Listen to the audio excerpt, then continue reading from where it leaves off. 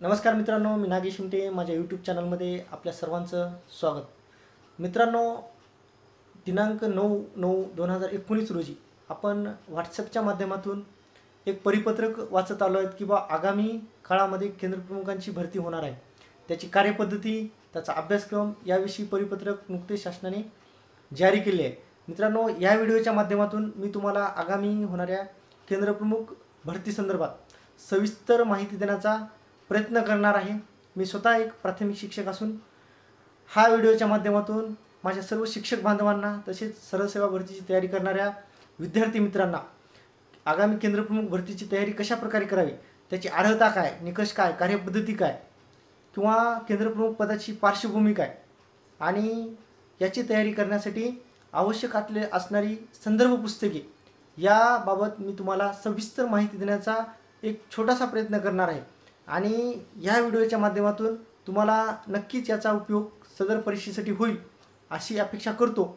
आणि आपण या पदाविषयी सविस्तर माहिती आता जाणून घेऊयात. तर मित्रांनो, सुरुवातीला आपण केंद्रप्रमुख पदाची पार्श्वभूमी या संदर्भात थोडीशी माहिती मिळवू. मित्रांनो, जिल्हा परिषदेच्या प्राथमिक शाळांचा शैक्षणिक दर्जा वाढवण्याच्या हेतूने शासनाने केंद्रप्रमुखाचे पद निर्माण केले होते, ते 1994ला. मग त्यावेळा केंद्रप्रमुखाचे जे पद तयार केले, ते पद तयार करताना त्यांनी सरासरी 10 प्राथमिक शाळांसाठी एक केंद्रप्रमुख पद अशा प्रकारचा निकष ठेवला होता.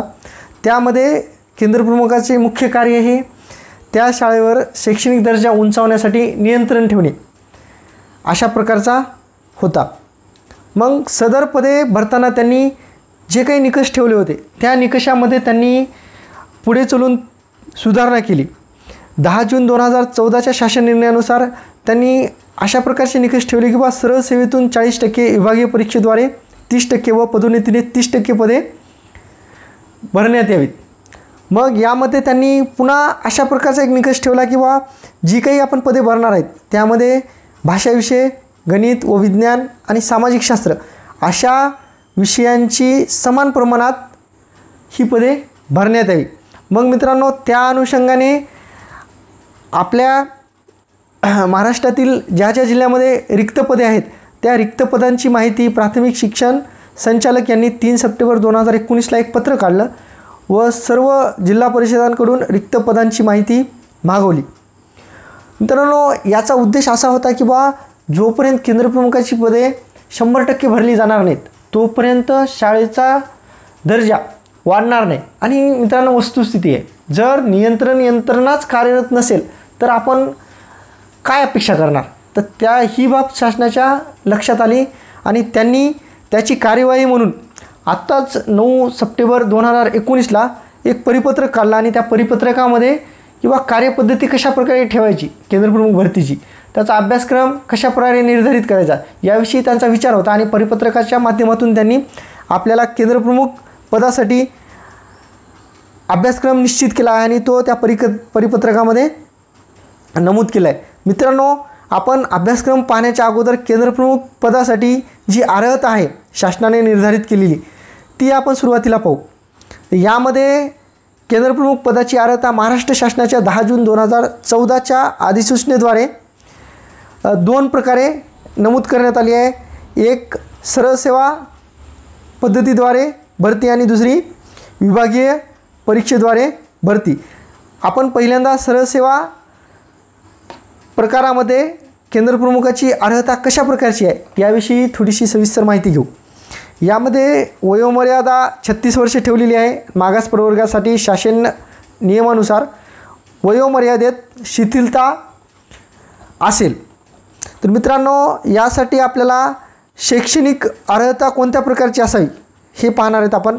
यामध्ये सरळ सेवा प्रकारामध्ये विद्यापीठाची किमान 50% गुणांसह पदवी आणि BEd किंवा BEdला समकक्ष पदवी आवश्यक असेल. आणि मित्रांनो, याच्यामध्ये आपल्याला अनुभवसुद्धा आवश्यक आहे. शासनमान्य पदावरील प्राथमिक, माध्यमिक, उच्च माध्यमिक, अध्यापक विद्यालय, महाविद्यालय यातील किमान 3 वर्षांचा अध्यापनाचा किंवा प्रशासनाचा अनुभव आपल्याला आवश्यक आहे. मित्रांनो, आता आपण विभागीय परीक्षेद्वारे जी केंद्रप्रमुखाची पदे भरली जाणार आहेत त्यासाठी आवश्यक अर्हता कशा प्रकारची आहे याविषयी माहिती मिळणार आहोत. यामध्ये आपल्याला प्रथमतः विद्यापीठाची किमान 50% गुणांसह पदवी बी एड आणि बी एड किंवा बी एडला समकक्ष पदवी गरजेची आहे. अनुभव, ज्यांनी जिल्हा परिषदेतील प्रशिक्षित पदवीधर शिक्षक प्राथमिक प्रवर्गातील पदावर किमान 3 वर्षे सेवा केलेली आहे असे उमेदवार सदर परीक्षेसाठी पात्र आहेत. मित्रांनो, ही झाली अर्हता.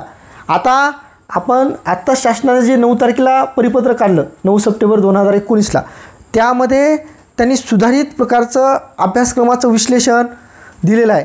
प्रथमतः आपण त्या परिपत्रकामध्ये कशा प्रकारचं विश्लेषण दिलेलं आहे त्याविषयी आपण माहिती घेऊ. तर एकंदरीत विचार केला तर सदर पदासाठी 200 गुणांची परीक्षा घेण्याचे परिपत्रक नमूद केलेले आहे. त्याच्यामध्ये 2 पेपर आहेत, पेपर क्रमांक 1 आणि पेपर क्रमांक 2. पेपर क्रमांक 1 हा 100 प्रश्न असलेला 100 गुणांचा, तर पेपर क्रमांक 2 100 प्रश्न 100 गुण अशा प्रकारे असणार आहेत. तर पेपर क्रमांक 1 याला त्यांनी नाव दिलेलं आहे बुद्धिमत्ता व अभियोग्यता, आणि पेपर क्रमांक 2साठी त्यांनी शालेय शिक्षणातील नियम, अधिनियम व शैक्षणिक नवविचार प्रवाह अशा प्रकारचे 2 पेपर नमूद केलेले आहेत. मित्रांनो, सदर परीक्षा 2 माध्यमातून दिली जाऊ शकते, एक मराठी आणि दुसरं आहे इंग्रजी. आपल्याला मग कोणतं माध्यम घ्यायचं हे आपण ठरवावे लागेल. मित्रांनो, पेपर क्रमांक 1मध्ये परिपत्रकात दिलेल्याप्रमाणे अभ्यासक्रमाचं विश्लेषण पुढील प्रमाणे आहे. बुद्धिमत्ता व अभियोग्यता घटकांतर्गत गणितीय चाचणी, तार्किक क्षमता, वेग व अचूकता, इंग्रजी व मराठी भाषिक क्षमता, अवकाशीय क्षमता, शिक्षक अभियोग्यता, कल, आवड, व्यक्तिमत्व, समायोजन हे घटक समाविष्ट आहेत. आणि बुद्धिमत्ता चाचणीत आकलन, समसंबंध, क्रमश्रेणी, कूटप्रश्न, सांकेतिक भाषा, लयबद्ध मांडणी या घटकांचा समावेश आहे. या घटकांचा संपूर्ण तयारी करण्यासाठी मित्रांनो आपल्याला एक विशिष्ट नियोजन करावं लागेल. त्या नियोजनामध्ये आपल्याला काही संदर्भ साहित्य समोर ठेवावे लागतील, किंवा या परीक्षेला सामोरे जाण्यासाठी आपल्याला कुठल्या प्रकारचं पूर्वतयारी प्रिपरेशन करावं लागेल याविषयीसुद्धा आपण याच व्हिडिओमध्ये पुढे माहिती घेणार आहोत. पण त्याच्या अगोदर आपण किंवा पेपर क्रमांक 2मध्ये कुठल्या प्रकारचा अभ्यासक्रम दिलेला आहे त्याचं थोडंसं विश्लेषण आपण या व्हिडिओच्या माध्यमातून करणार आहोत. पेपर क्रमांक 2चं नाव आहे मित्रांनो शालेय शिक्षणातील नियम, अधिनियम व शैक्षणिक नवविचार प्रवाह. यामध्ये परिपत्रकात दिल्याप्रमाणे केंद्रप्रमुख पदासाठी त्यांनी 2 अभ्यासक्रमात पेपर क्रमांक 2च्या अभ्यासक्रमामध्ये भारतीय राज्यघटनेतील शिक्षणविषयक तरतुदी, शिक्षणविषयक सर्व कायदे व योजना, अद्ययावत शासन निर्णय, केंद्रीय व राज्य पातळीवरील शिक्षणविषयक संस्थांची रचना व कार्य, माहिती तंत्रज्ञान वापर, अभ्यासक्रम, अध्ययन अध्यापन पद्धती, माहितीचे विश्लेषण व मूल्यमापन, शालेय विषयांचे आशय ज्ञान व सामान्य ज्ञान, संप्रेषण कौशल्य, चालू घडामोडी, विशेषतः शैक्षणिक व क्रीडा विषयक इत्यादी बाबींचा समावेश आहे. तर मित्रांनो, या दोन्ही बाबी आपल्याला अभ्यासक्रमाचं विश्लेषण परिपत्रकानुसार दिलेलं आहे. आता खरा टप्पा आहे मित्रांनो, पुढे आपल्याला सदर परीक्षेला सामोरे जाण्यासाठी कुठल्या प्रकारचं संदर्भ साहित्य अभ्यासावं लागेल हे खूप महत्त्वाचं आहे मित्रांनो. यासाठी आपल्याला बुद्धिमत्ता या पहिल्या पेपरसाठी आपल्याला सागर प्रकाशनचे शशिकांत अन्नदाते या सरांचं केंद्रप्रमुख परीक्षा बुद्धिमत्ता व अभियोग्यता घटक पेपर 1 संपूर्ण मार्गदर्शक नावाचं पुस्तक आपण अभ्यासावं लागेल. तसेच केंद्रप्रमुख परीक्षा बुद्धिमत्ता व अभियोग्यता घटक पेपर 1 संपूर्ण तयारी सागर डॉक्टर अनिरुद्ध सर यांचंसुद्धा पुस्तक आपल्याला उपयोगी पडेल. मित्रांनो, ह्या 2च पुस्तकांचा संदर्भ घेऊन जर आपण अभ्यास केला तर आपला अभ्यास पूर्णत्वाकडे जाणार नाही. यासाठी आपल्याला काय करावं लागेल, या व्यतिरिक्त काही संदर्भ साहित्य वापरावं लागेल. जसं की आपल्याला बुद्धिमत्ता चाचणीसाठी चैताली प्रकाशनांची पुस्तके बाजारामध्ये उपलब्ध आहेत. तसेच अनिल अंगलगी सरांची आहेत, वसे सरांची काही पुस्तके आहेत, ती गणिताच्या संदर्भात आपल्याला विशेष प्रसिद्ध आहेत, पण त्यांचासुद्धा वापर आपल्याला बुद्धिमत्ता विषयाशी सांगड घालून आपल्याला करता येईल मित्रांनो. चला तर मित्रांनो, आता आपण पेपर क्रमांक 2साठी कुठल्या प्रकारचं संदर्भ साहित्य आपल्याला आवश्यक आहे याविषयी माहिती घेऊ. यासाठी सुद्धा पेपर 2चे संपूर्ण मार्गदर्शक म्हणून डॉक्टर शशिकांत अन्नदाते सरांचं सागर पब्लिकेशनचं पुस्तक बाजारामध्ये उपलब्ध आहे. यामध्ये आपल्याला या घटकाविषयी परिपूर्ण माहिती त्यांनी दिलेली आहे. याचसोबत मित्रांनो, आपल्याला शासनाच्या संदर्भातील सर्व GRचा संग्रह आपल्याला आत्ताच तयारीनिशी करावा लागेल. तसेच शैक्षणिक व प्रायोगिक मानसशास्त्र डॉक्टर हना जगताप यांचं जे पुस्तक आहे मानसशास्त्रासंदर्भात, त्यामध्ये बालमानसशास्त्र, या बालमानसशास्त्रामध्ये कुठल्या प्रकारचे शैक्षणिक बदल विद्यार्थ्यांमध्ये आपल्याला घडवून आणता येतात शैक्षणिक दर्जा उंचवण्यासाठी याविषयी सविस्तर माहिती दिली आहे मित्रांनो. तर आपल्याला या मानसशास्त्रासोबतच संपूर्ण बालमानसशास्त्र, अध्यापनशास्त्र याविषयी सुद्धा संपूर्ण विवेचन करणारे पाठ्यपुस्तके तसेच संदर्भ पुस्तके, इतर कुठलं साहित्य आपल्याला काय करावं लागेल मित्रांनो, अभ्यासावं लागेल. त्याचसोबत आपल्याला अध्यापनाचं जे मानसशास्त्र आहे डॉक्टर विष्णू शिखरे सरांचं ते सुद्धा आपल्याला उपयोगी पडणार आहे मित्रांनो. तसेच माध्यमिक व उच्च माध्यमिक शिक्षण मंडळ यांची जी काही शिक्षकांसाठी मार्गदर्शिका आहेत, शिक्षक पुस्तिका, शिक्षक संच जी आपल्या शाळेमध्ये उपलब्ध आहेत मित्रांनो, तीसुद्धा आपल्याला सदर परीक्षेसाठी उपयोगी आहेत. तसेच मित्रांनो, आपण शाळेमध्ये जेव्हा संदर्भ पुस्तके पाहतो आपल्या ग्रंथालयामध्ये तेव्हा बऱ्याच शिक्षक मार्गदर्शिका येतात, मुख्याध्यापक मार्गदर्शिका येतात, शिक्षक संच आहेत, मुख्याध्यापक संच आहेत. त्याच्यामध्ये किंवा शालेय पोषण आहाराचं जेव्हा आपण पुस्तके पाहतो, मार्गदर्शक पुस्तिका पाहतो किंवा नोंदवह्या पाहतो, त्यांच्यासोबत त्यांनी काय केलं आहे मित्रांनो, काही GR जोडलेले आहेत सोबत. तर त्या GRचा अभ्याससुद्धा आपल्याला काय होईल मित्रांनो, या परीक्षेसाठी उपयोगी पडेल. तसेच बाजारामध्ये पृथ्वी परिक्रमा म्हणून एक मासिक आहे, ते मासिक किंवा स्टडी सर्कलची काही मासिके आहेत, कुरुक्षेत्र नावाचं मासिक आहे, लोकराज्य मासिक आहे. ह्या मासिकातून सुद्धा आपल्याला शैक्षणिक चळवळीविषयी जे शैक्षणिक विश्वामध्ये जे काही बदल होत आहेत, नव्या नव्या पद्धती येत आहेत याविषयी सविस्तर माहिती प्रकाशित होत असते मित्रांनो. तसेच दैनंदिन पेपर जसे की लोकसत्ता, द हिंदू याच्यामध्ये सुद्धा आपण वेगवेगळ्या प्रकारचे साहित्य जे की शैक्षणिक प्रवाहाशी संबंधात असतात ती आपल्याला बरीच माहिती करून देतात. सदर माहितीसुद्धा आपण काय करावं लागेल तर संग्रही ठेवावं लागेल मित्रांनो. आता मित्रांनो, सदर माहिती ही संदर्भात झाली. आता खरा प्रश्न येतो, तर ही सगळी माहिती संदर्भ आपण तयार केली तर आता नियोजन कसं करायचं, सगळ्यात महत्त्वाचं. आता परीक्षा कधी होईल हे सांगता येत नाही आपल्याला. आत्ता होईल, 4 महिन्याला होईल, 6 महिन्याला होईल, पण आपण तयार असणं खूप गरजेचं आहे. कारण बऱ्याच वर्षापासून अशा प्रकारची सरसेवा किंवा विभागीय पद्धतीनुसार परीक्षा झाली नाही. तर आपल्याला याचं नियोजन आत्ताच सुरू करावं लागेल मित्रांनो.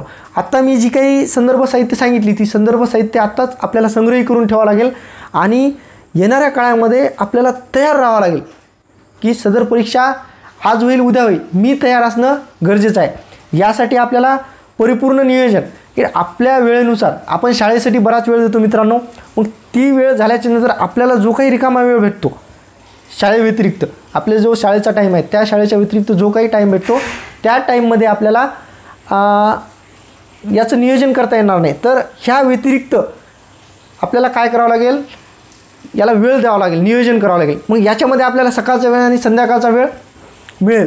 तर या अनुषंगाने आपल्या आपल्या परीनं आपल्याला सदर संदर्भ साहित्याचा अभ्यास परिपूर्ण रीतीने करावा लागेल. आता हे सगळं कॉम्पिटेटिव्हचं युग आहे, त्याच्यामुळे प्रश्नाची काठिण्य पातळी ही सगळ्यांचा विचार करून तयार केली जाईल. म्हणजे असं राहणार नाही की चलाकडे विभागीय परीक्षा आहे, नॉर्मल लेवलचे प्रश्न येतील. याच्यामध्ये काठिण्य पातळी आता वरचीवर वाढवला जाईल. कारण आपली तुलना कोणाशी आहे, आपलं कॉम्पिटिशन कोणाशी आहे की तरुण पिढीशी आहे. आणि तरुण पिढी ही समाज माध्यमांना धरून आहे, जसं टेक्नॉलॉजीला धरून आहे. मग त्यांच्यासोबत आपली काय स्पर्धा आहे. मग त्यांच्यासोबत स्पर्धा करताना आपल्याला तयार राहायचं आहे मित्रांनो.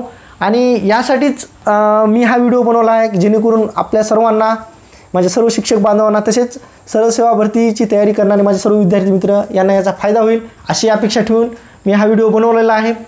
आणि यानंतर मी याच्या संदर्भात सविस्तर बुद्धिमत्ता, अभियोग्यता या संदर्भात वेगवेगळ्या प्रकारचे व्हिडिओ अजून तयार करून आपल्यापर्यंत माझा पोहोचवण्याचा प्रयत्न राहील.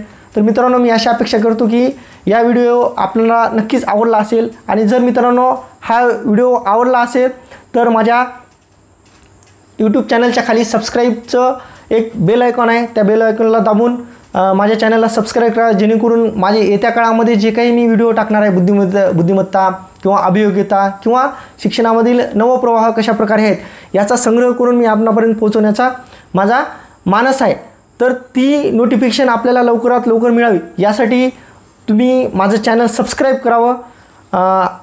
आणि जर माझ्याकडून काही बदल हवा असेल किंवा मी जी काही माहिती दिली त्याच्यामध्ये मला तुम्ही काही फीडबॅक दिले जेणेकरून माझ्या व्हिडिओमध्ये मी अजून याच्यामध्ये सुधारणा करेल, तर आपलं फीडबॅक मला खूप मोलाची सहकार्याची भूमिका मिळवून देईल. त्यासाठी नक्कीच मला माझ्या मेलवर, माझ्या मोबाईल नंबरवर आपण मला फीडबॅक द्या किंवा मार्गदर्शन करा किंवा याच्यामध्ये मी कशाप्रकारे बदल करू आणि कशाप्रकारे मी चांगल्या प्रकारे माहिती आपल्यापर्यंत पोचवेल.